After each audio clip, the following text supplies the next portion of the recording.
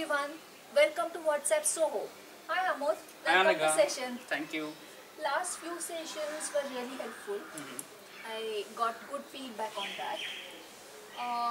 Now, since lockdown is over and post-lockdown phase where life is slowly getting back to regular routine, Right. there are few other challenges. For individuals like me, okay, currently the major challenge is managing finances. Oh, okay. Like we have some taxes to pay, there are some investments, Correct. liabilities are there, loans are there. Right. So can you help us guide us in those issues? Okay, so we're going to see three things today. Okay. First is loans, then taxes, and then the investments. Okay. So starting with loans, the most important aspect, I think we have discussed this earlier as well, is restructuring your loans and repaying them on time.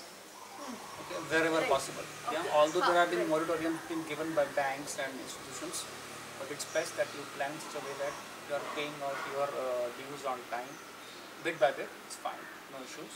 Yeah, but we should be structuring our loan in such a way that we are paying them out regularly. Okay. Because they're going to draw interests and Right. late fees later on. Second thing would be avoid borrowing to repay the loans. Yeah, because Yes. this would be an eternal debt trap. Okay, so that should definitely be avoided. And third thing which you can really do is go and meet your bank. Meet your bank manager. Okay, they will be able to guide you better in ways of how your loans can be restructured or probably refinanced. The second one is the taxes. Even unfortunately the lockdowns happened when the financial year was ending. So tax liabilities were also there. So you've got direct taxes like your income tax, you've got indirect taxes like GST, sales tax. Right? So those liabilities are also there and they need to be paid as well. Albeit a bit late, but they have to be paid. So that has to be planned. So please please list out your dues in that direction as well. Again, meet your financial consultant, accountant or CA. The third thing is investments. Okay. Now, investments is one thing that should not stop. I know it's going to be tough. Yeah. It is going to be tough with cash flow issues and all, but it should not stop. I mean, this could be a big mistake that we are doing. That if we are going to stop our investments to repay our liabilities, okay. So we will have to create that balance. Balance. Right. Where we are staying invested, and at the same time we are trying to close out our liabilities as well.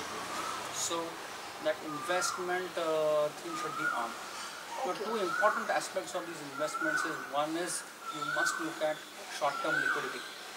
For example, it means in the next 6 months, if there's another crisis situation or another lockdown comes in, how prepared, how liquid money you have, so that you may survive for that situation, those stressful situations. Okay, and the second thing is, do we have a midterm plan? So for next 36 months, Okay. what kind of liquidity you may have. So that's why I think you should sit down and chalk that out. That would be a very, very prudent way of managing your investments. And of course, again, talk to your financial advisor, Okay. talk to experts in the field, okay, and they will be able to guide you better. In fact, we are going to get experts in these specific That domains. will be great. Yes, we have friends and associates who will be very happy to put up their words, their expert advice in Okay. these various domains, and we can feature them in our upcoming videos. Thank you, Amod. Thank you for this tip of this session. Now we'll move to our next session of Tech Byte. In last session, Trupti really explained very well about WhatsApp business. So let's continue with her on further features on the same line. Welcome to WhatsApp SOHO Tech Byte. And today's Tech Byte is about what is a business profile on WhatsApp business app.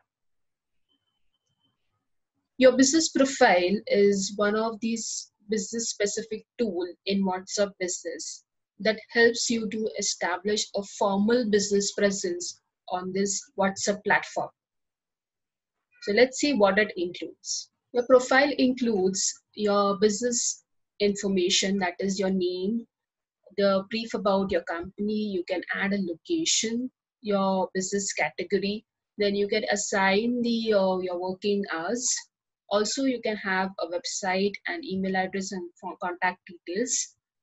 Then there is a feature called as a catalog where you can showcase your products and services. So this makes easy for your customers to access the complete information about your company. Also, most importantly, it helps you save time and energy, allowing you to focus on what really matters to you is connecting with your customers and growing your business. Check out the business profile on the WhatsApp business app. If you want to know how to go about WhatsApp business app installation guide, so you can click on the link at the right hand corner of this video, or you can check in the description. If you have any queries regarding this video, please write to us in comments or email us at business@zoomyourtraffic.com. For upcoming videos, subscribe to our YouTube channel. Till then, bye-bye. Thank you, Trupti. Thanks a lot for this wonderful information. Amod, thanks for joining this session and giving us very valuable tips. My pleasure. And viewers, do write to us if you have any queries. Stay tuned and bye for now. Bye.